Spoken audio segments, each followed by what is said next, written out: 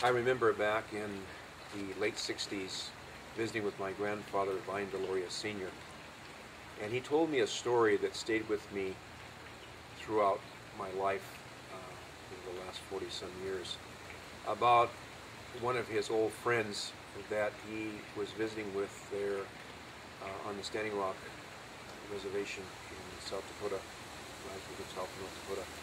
And this elder friend of his couldn't speak English very well, but he loved to learn new English words.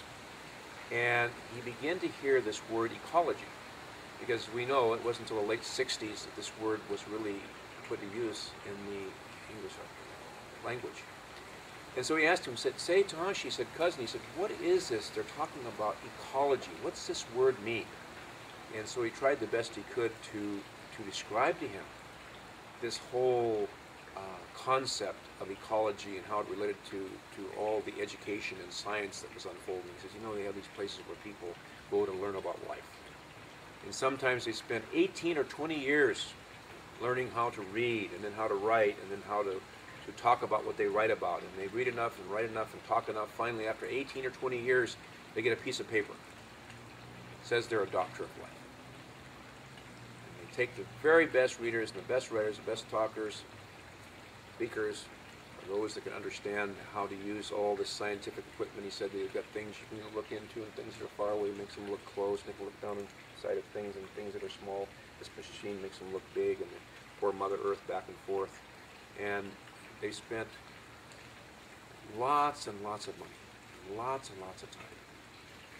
He said, you know what he said?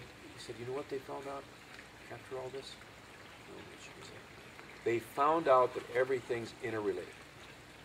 They found out when you pollute and poison the air which all living things breathe, you pollute and poison all living things. They found out when you pollute the water, poison the water which all living things need for life, you pollute all living things. He says, what do you think about that? The old man kind of shook his head. He said, oh, huh? He said, I was wondering when they get around to that. Look what they do. They cut her hair where it shouldn't be cut.